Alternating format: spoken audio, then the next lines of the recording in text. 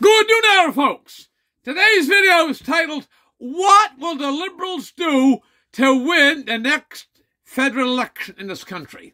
What will the Liberals do and Justin Trudeau to win the next federal election in this country?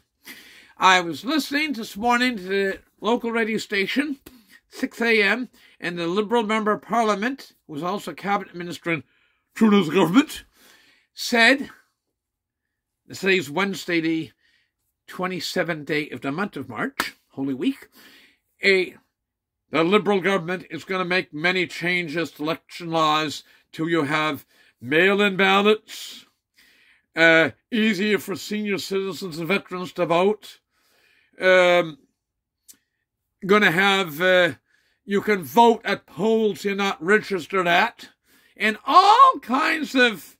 It raises a lot of questions in my mind. Let me say that. Look, there's ballots in the home.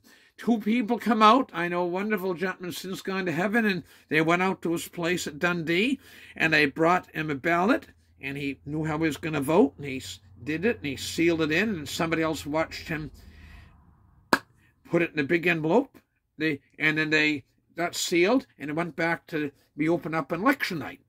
And they take us all in nursing homes and senior citizens' apartments. They have special polls. They take and you can vote.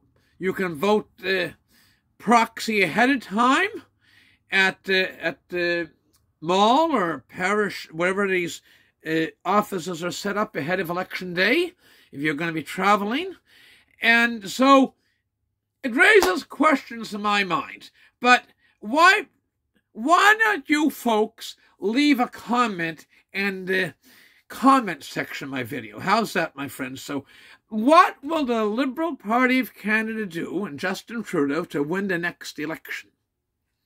I'm suspicious of all these changes coming up because you don't know when the government's going to fall and there's election happens. In my opinion, the sooner the better. With that, I got to go. I wish you all the best. God bless, and I'm going to eat lunch. Thank you. Bye for now.